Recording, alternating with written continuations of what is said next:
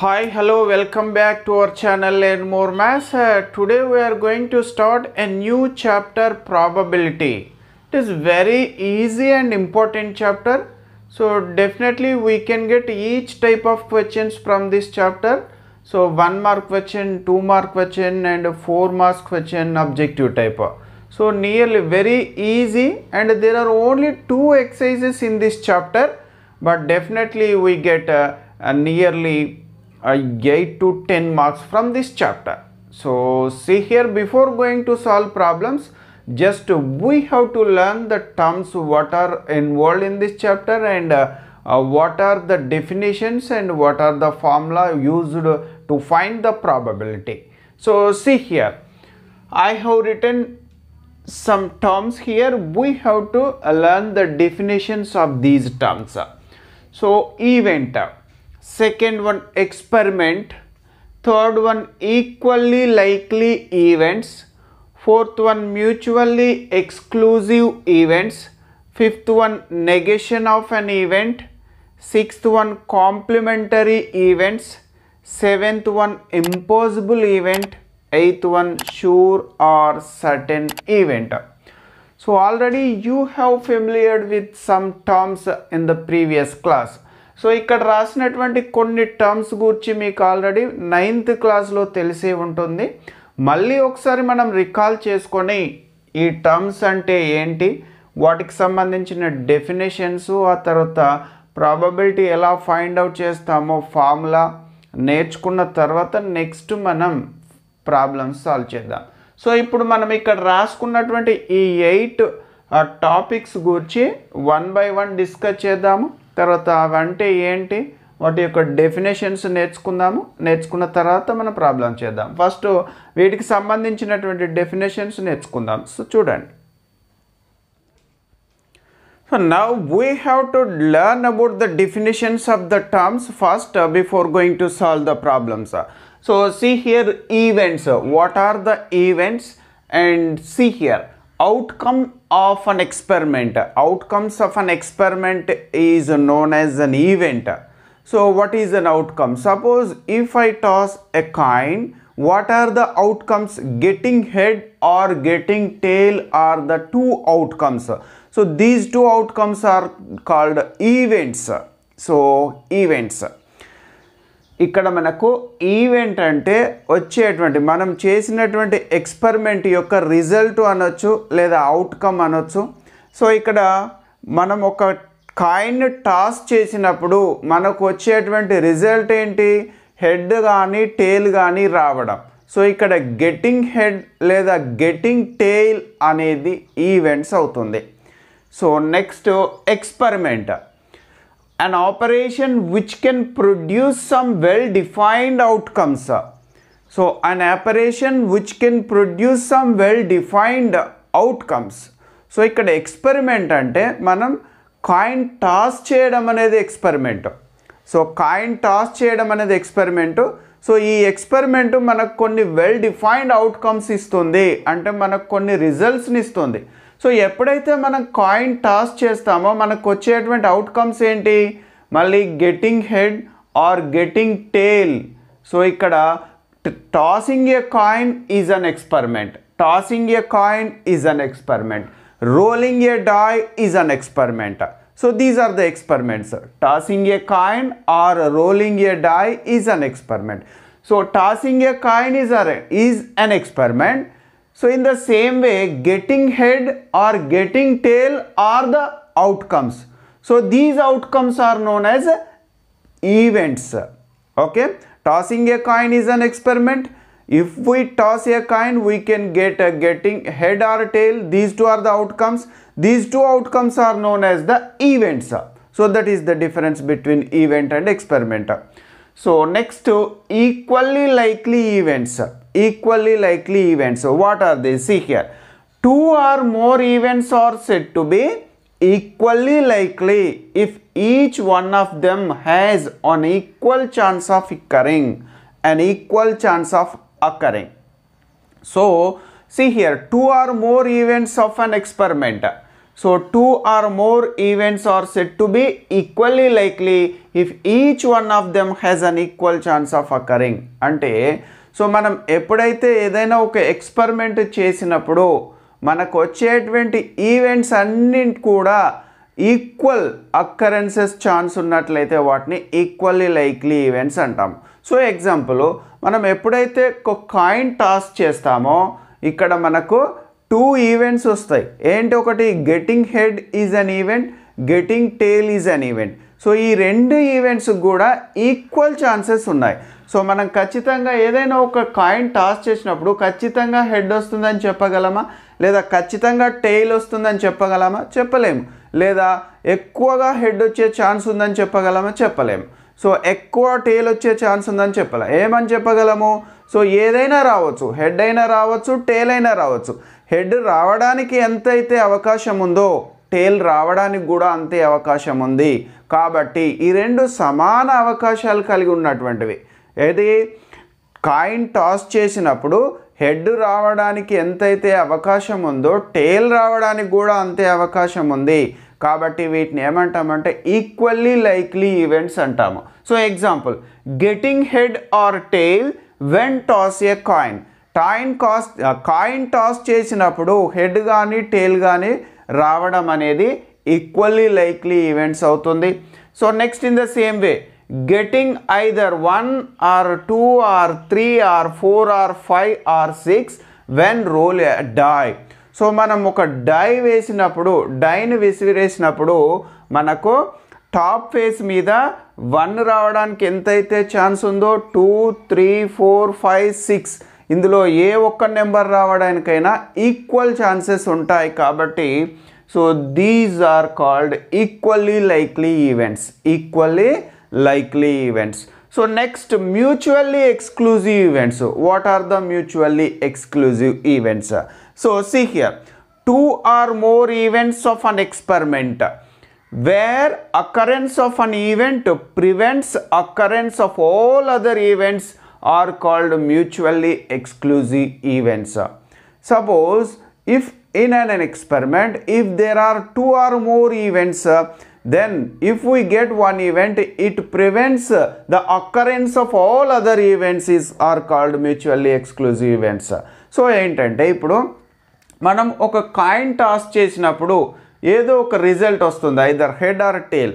So head వచ్చింది అనుకోండి, ఇక్కడ అది టేల్ రావడాన్ని ప్రివెంట్ చేసింది అంటే అర్థం ఏంటి, టేల్ రాకుండా చేసింది అన్నట్లే కదా. హెడ్ వచ్చిందంటే అర్థం ఏంటి, ఈ హెడ్ రావడం అనేది టేల్ రాకుండా చేసింది. నెక్స్ట్, ఒక డై రోల్ చేసినప్పుడు, ఒక పాచికను మనం విసిరినప్పుడు టాప్ ఫేస్ పైన 1 వచ్చింది అనుకోండి, అంటే ఈ 1 రావడం అనేది మిగతా నెంబర్స్ ఏంటవి 2, 3, 4, 5, 6 వీటన్నింటినీ రాకుండా చేసింది. కాబట్టి ఇక్కడ ఈ ఏంటి, when tossed A coin getting head, so it prevents getting tale. So వీటిని మనం మ్యూచువల్లీ ఎక్స్క్లూజివ్ ఈవెంట్స్ అంటాం. సో ఒక ఎక్స్పెరిమెంట్ చేసినప్పుడు ఏదైతే రిజల్ట్ వస్తుందో దానికి సంబంధించి మిగతా రిజల్ట్ అన్నింటినీ అది ప్రివెంట్ చేసినట్లయితే వాటిని మ్యూచువల్లీ ఎక్స్క్లూజివ్ ఈవెంట్స్ అంటాము. So same, getting head prevents getting టేల్. మనం కాయిన్ టాస్ చేసినప్పుడు హెడ్ వస్తే అది టేల్ని ప్రివెంట్ చేసింది, అంటే టేల్ని రాకుండా చేసింది. కాబట్టి మ్యూచువల్లీ ఎక్స్క్లూజివ్ ఈవెంట్స్ అంటాం వాటిని. So next, negation of an event. So what is a negation? So see here, if capital A is an any event, then the event not A is called negation of event A and is denoted by A bar. So if A is an any event, then not A is called its negation. So see here, example, event A equal to getting head. So its negation, event A bar equal to getting not head. Getting not head. So this is negation of an event. So these definitions are very, very important. So if you understand these definitions, you can do problems very easily. So మీరు ఈ definitions క్లియర్గా అర్థం చేసుకున్నట్లయితే so next మనం problems ఈజీగా చేయొచ్చు. So ఇంకా కొన్ని మన డెఫినేషన్స్ నెక్స్ట్ మన ఇంపాసిబుల్ అండ్ సర్టెన్ ఈవెంట్స్ గురించి నేర్చుకుందాము. So just you have to understand clearly. So see here, next we have to learn about impossible and certain events. So next we have to learn about complementary events. So see here, what are the complementary events? So the event capital E and its negation not E together are called complementary events. So the event capital E and its negation not E both together are called complementary events. So see here, the sum of the probabilities of complementary events is 1. So that is P of E plus P of not E is equal to 1, or we can write P of not E equal to 1 minus P of E. If we take P of E to the right side, it becomes minus P of not E equal to 1 minus P of E. So these are the complementary events. E and not E together are called complementary events. So next, impossible event. So as its name says, impossible, an event which is impossible to occur is called impossible event. So it is impossible to occur. So ఏదైతే event impossible అంటే అది సాధ్యపడదో దాన్ని మనం impossible event అంటాము. So చూడండి, getting 7 when role a die. So example ఏంటి, getting 7 when role a die. So మనం ఒక డైని విసిరినప్పుడు టాప్ ఫేస్ పైన 7 వచ్చే ఛాన్స్ ఉందా? ఎందుకు? డై ఎన్ని ఫేసెస్ ఉంటాయి? డైకి 6 ఫేసెస్ ఉంటాయి. 6 ఫేసెస్ పైన 1 2 3 4 5 6 వరకే ఉంటాయి నెంబర్స్, కానీ 7 వచ్చే ఛాన్స్ ఉందా? లేదు. Getting 7 is impossible. So it is an impossible event. So next, the probability of an impossible event is 0. So getting 7 వచ్చే ఛాన్సే లేనప్పుడు ఇక దాని యొక్క ప్రాబబిలిటీ ఎంత అవుతుంది? 0 అవుతుంది. So the probability of an impossible event is 0. So next, sure are certain event. So sure event అంటే ఖచ్చితంగా అది జరుగుతుంది అని అర్థం. సో ఇంపాసిబుల్ అంటే అది అసలే జరగదు. ఈ షూర్ ఆర్ సర్టెన్ ఈవెంట్ అంటే అది ఖచ్చితంగా జరుగుతుంది అని అర్థం. సో చూడండి, an event which occurs definitely is called a sure or certain event. So example, getting head or tail when toss a coin. So మనం ఒక కాయిన్ని టాస్ చేసినప్పుడు హెడ్ కానీ టేల్ కానీ రావడం ఎస్ ఖచ్చితంగా జరుగుతుంది. అది ఏదో ఒకటి వస్తుంది. అయితే హెడ్ అయినా వస్తుంది లేదా టేల్ అయినా వస్తుంది. ఆ రెండింటిలో ఏదో ఒకటి కంపల్సరీ వస్తుంది. కాబట్టి దీన్ని మనం sure event are certain event అంటాము. The probability of a sure event is equal to 1. So the probability of a sure event is equal to 1. So this is about a sure or certain event. So next we have to learn about the formula. How can we find the probability? So see here. So next we use this formula to find the probability of an event. So see here what it is. If capital E is an any event, then the probability of capital E is denoted by P of E, where P of E is equal to number of favorable outcomes to event E divided by total number of possible outcomes of an experiment. So this is the formula we use to find the probability of any event. So ఈ సూత్రాన్ని ఉపయోగించి మనం probability find out చేస్తాము. So probability of an event E equal to number of favorable outcomes to event E divided by total number of possible outcomes of an experiment. So this is the formula we use to find the probability. So next, if P of E is probability of an event E, then 0 is less than or equal to P of E is less than or equal to 1. So probability of an event P of E always lies in between 0 and 1. Sometimes it is equal to 0 and sometimes it is equal to 1. So probability అనేది 0 కంటే ఎక్కువగా ఉంటుంది, 1 కంటే తక్కువగా ఉంటుంది. Some times 0 అవుతుంది, some times 1 కూడా అవుతుంది.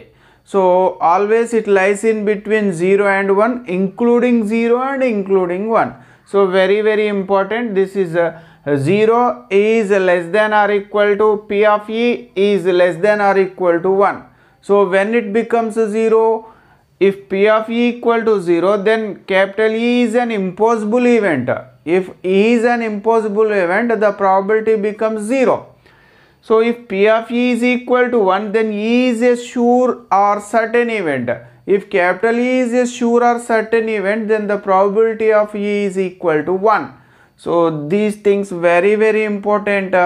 So based on the definitions and formula, next we have to solve problems in exercise, first exercise 13.1.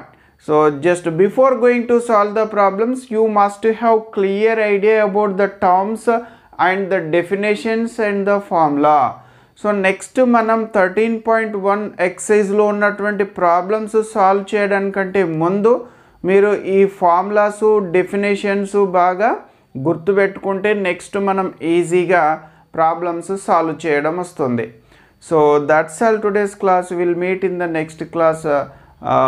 Thanks for watching.